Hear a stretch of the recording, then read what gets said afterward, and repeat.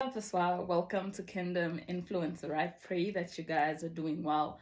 I was listening to a song and the words of the song really caught my attention, and the words took me to read Matthew 4, right? But before I go into explaining Matthew 4, which I believe most of us do know what Matthew 4 speaks about. Matthew 4 was when Jesus was in the desert, right? And he got tested by the enemy. Well, the lyrics of the song says, I do not need to transform stones into bread to prove that you were with me in the desert, right? And then it goes on to say, I do not have to throw myself from a high place just to demonstrate your power. I wouldn't change the communion that I have with you, Lord, for any riches, for any palace, for nothing, because I know that everything will pass, right?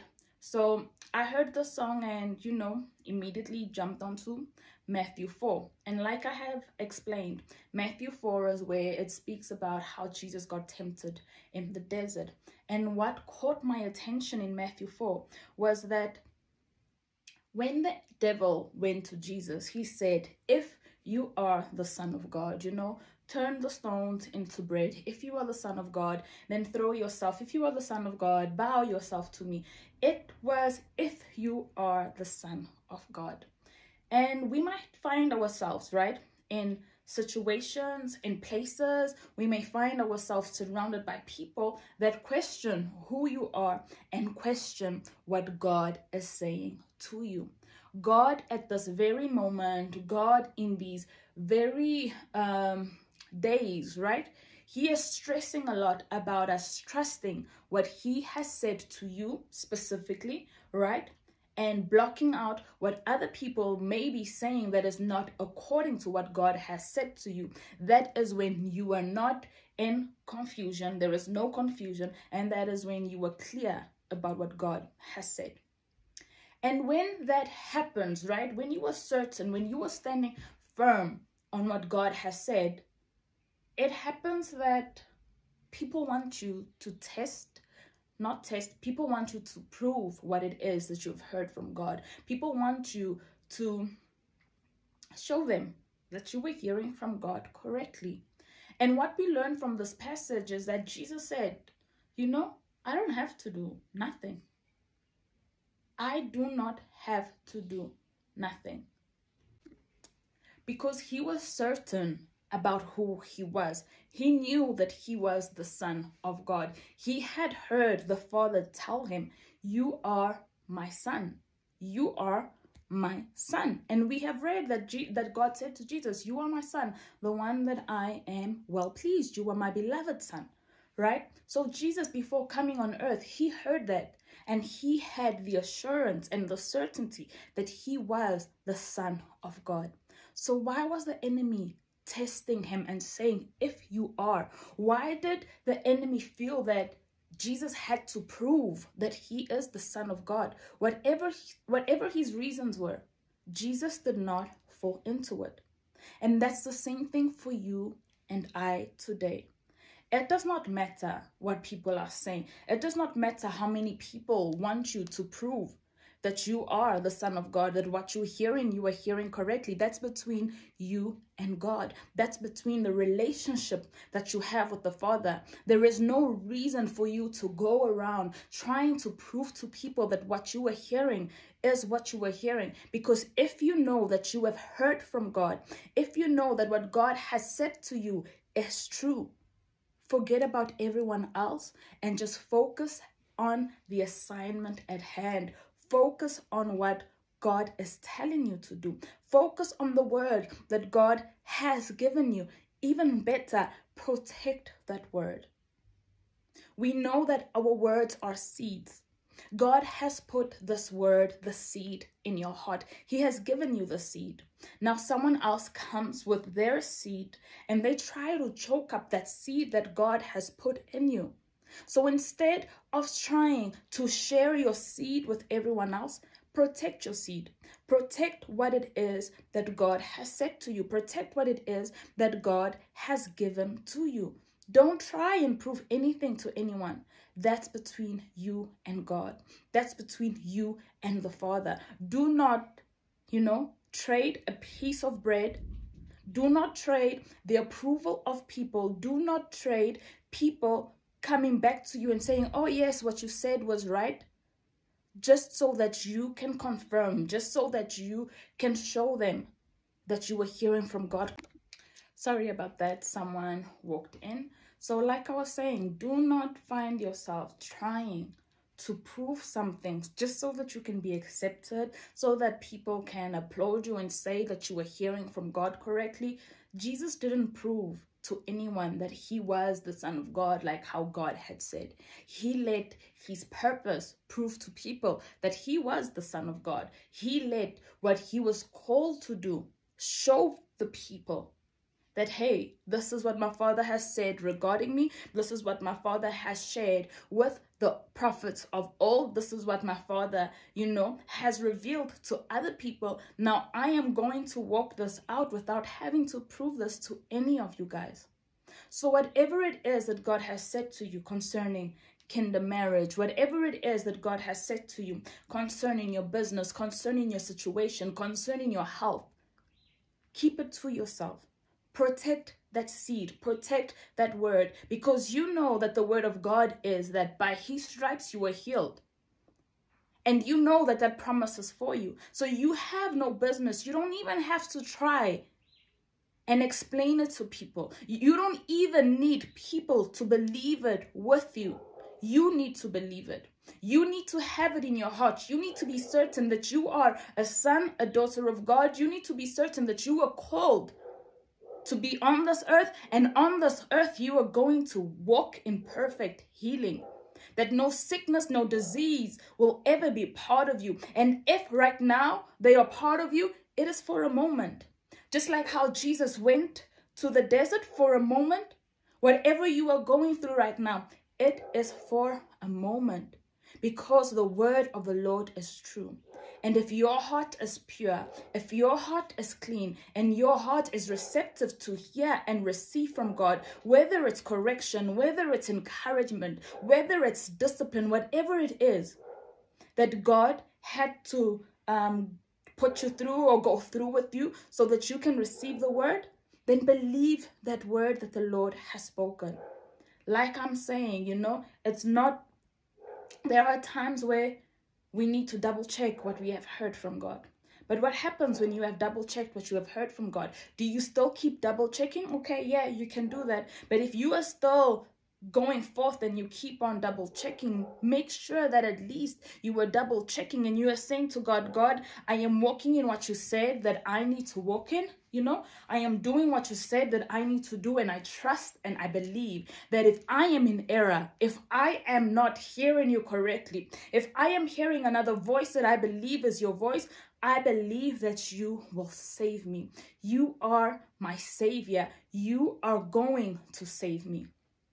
I remember on Christmas Eve, the t-shirts that we had on, it spoke about, how it was Luke something. I'm going to check and then put it on. And it spoke about how a king was being presented and the king was coming to save. And what Jesus was ministering to my heart during that time is, whatever you are in right now, whatever you are going through, whatever situation that you find yourself in, Jesus is coming to save. One of his roles on this earth was to come as a savior. When I do something, that I am certain that God has told me to do, when I walk in something that God has told me to walk in, and other people do not believe me, I always say, God, because no one else is my God, you are my God. I am not disregarding what other people are saying. I am taking it to prayer. I'm presenting it to your altar. But I am going to do what I believe that you are calling me to do. And because you are my savior, because you have delivered me in the past, if God has delivered you from anything in the past, then he is your savior.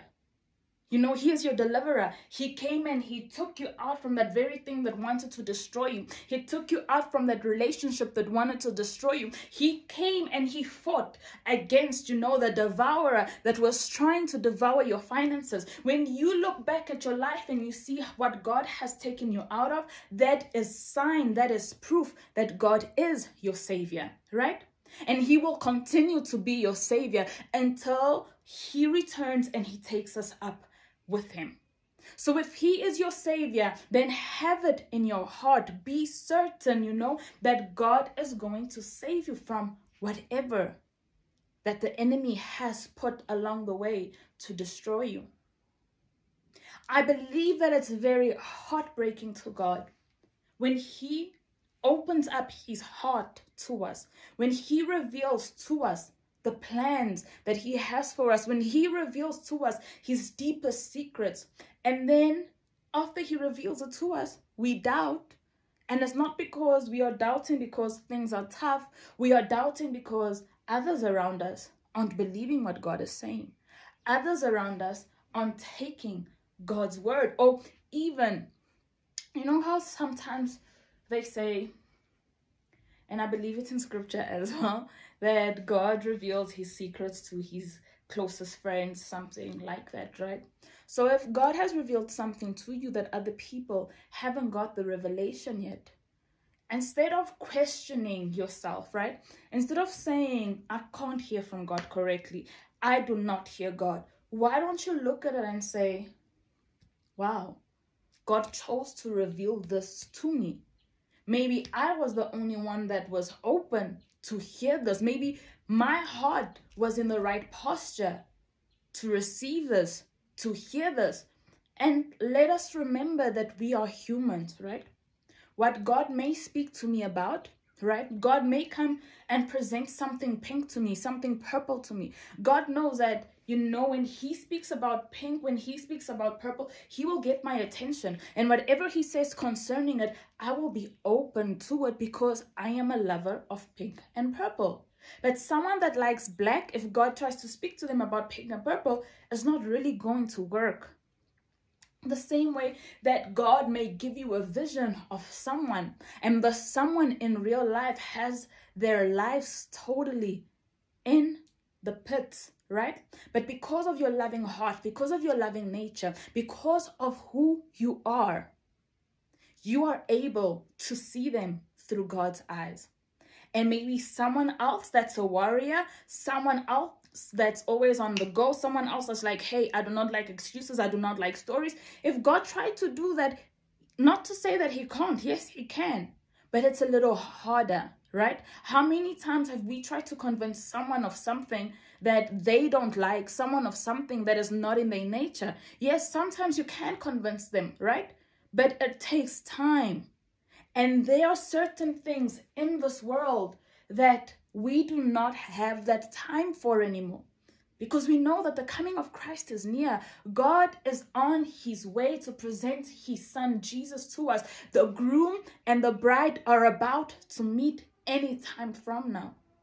The same way that God can reveal to someone in the world, in the realm of the spirit, what is going on in a certain country, what is going on in a certain household, and because this person is an intercessor, this person will get up, this person will pray, this person will intercede, this person will wage war against whatever it is that God has shown, while someone else that's soft-hearted, you know, would probably still weep, would probably still be moved, or will probably just back out a bit because they aren't intercessors. They aren't used to, you know, always going to war. That's just to show how different we are. And because God is not a God that we can put in a box, we can't disregard certain things just because what he has said to us isn't something that everyone else agrees with. So this is what I felt led by the Lord to share with you guys. And you know, something that was not prepared and something that the Lord did not bring to me was what I just said a few minutes ago about, instead of questioning what God has said to you, look at it as God has found me worthy, or God has found me with a pure heart. God has found me yielded, submitted to receive and hear about this very thing that he's speaking to me about. This is what I wanted to share with you guys. And I know more than ever, I know especially beginning of the year, everything's just so chaotic. Everything's just run and all of that. And my desire since last year was, Lord, I want to help people, you know. I want to help people transition. I want to help people walk the first few months of the year, because I know how these months can be. I know how the enemy attacks. I know how the enemy makes people feel discouraged. And I don't want anyone to feel discouraged. Hold on to the word of the Lord. He has never failed you, and he won't start now. Why will he start now? Why will he fail you now? And if by any chance you have misheard what God has said to you, remember, he is gracious, he is merciful, right? He knows that you are not perfect. He knows that I am not perfect. And if we have misheard him, right? If we did not hear him correctly, I pray that by his grace, by his mercy, he is able to save us, right? He is able to take us off the track that we thought was right. And by that, we are getting closer to him. By that, we are knowing him more. By that, you know, like they say, sometimes you need to fall and then get back up so that the next time you know what to do and what not to do. And a lot of people try to prevent that from happening to us. And of course, no one wants to get hurt, you know. No one says, okay, I want to go this way and I know it's the wrong way because I want to get hurt and I want to learn from life. No one does that. But it's life, right? It's what is in this world, and it's what we have to go through. So I just want to pray that whoever that this word is for, that Father, you give them the reassurance and the confirmation of your word. And I speak, Father, Lord God, that this fruit will not only be a seed, Father, Lord God, that this word, will not only be a seed that is kept in thy heart, but it will be, Father, a word, a seed that will bring back fruits, Father, Lord God. As you have spoken, for whoever this is for, I pray that through this word, Father, you will bring encouragement, you will bring strength, Father, Lord God, and they will be able to stand on your word without wavering, Lord Jesus Christ. And if there is someone, Father, Lord God, that has misheard you, Father, if there is someone that is hearing the voice, Lord Jesus Christ, of someone that is not their shepherd, of the devil that is not their shepherd, I speak for the Lord God, clarity over them.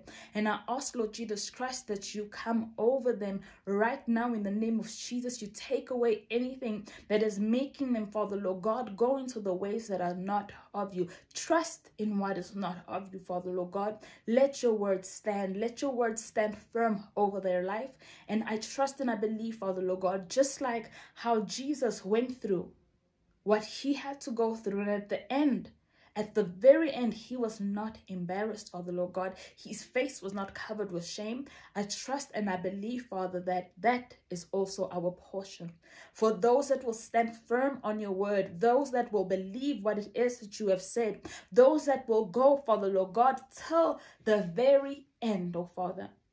I trust and I believe that their face will not be covered with shame, in the mighty and powerful name of our Lord and Savior, Jesus Christ. Amen. Amen. Um beijo. Bye-bye.